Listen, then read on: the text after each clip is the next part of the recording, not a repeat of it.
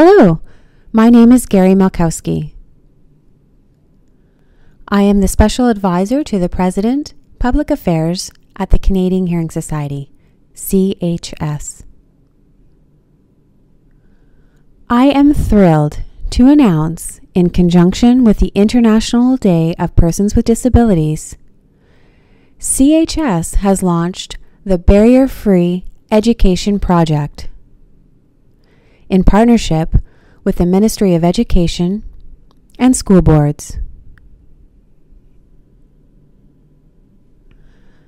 This project was developed for educators and parents of children that are deaf and hard of hearing.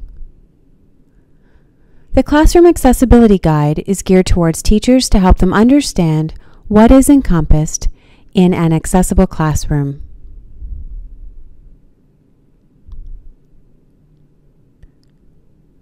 We also have the Mental Health Guide to support parents and teachers. This is entitled A Guide to Support the Mental Health and Well-Being of Children and Youth who are deaf and hard of hearing in Ontario schools.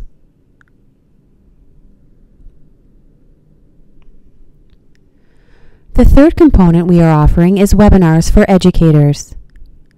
These videos will inform educators on how to provide support to their deaf and hard of hearing students in their classroom.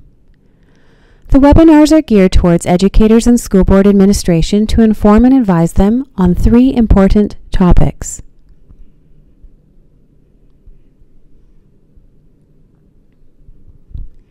The first webinar is entitled Anti-Autism and Language Accessibility.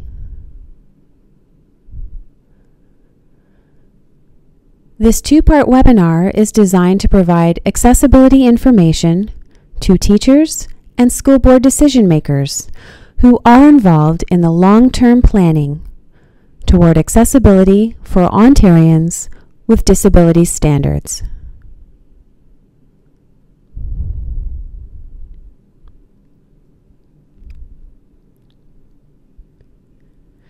Technology and Human Resources in the Education of Students who are deaf and hard of hearing is the second webinar.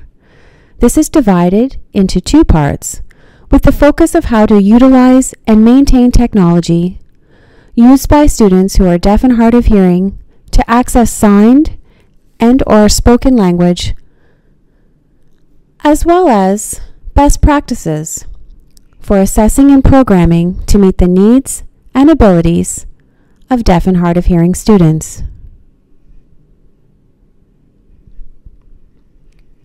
The third webinar, Language Foundations for Students who are deaf and hard of hearing, encourages professionals to reflect on how they can work together to identify ways to provide language access to students who are deaf and hard of hearing.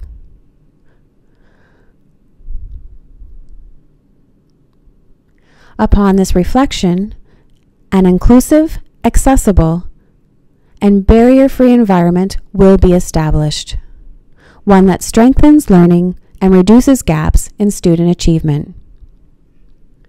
Student success ultimately depends on providing learners with an accessible environment where they feel supported and where they face no attitudinal barriers. It is only then will they flourish in and out of the classroom as healthy individuals with a sense of well-being.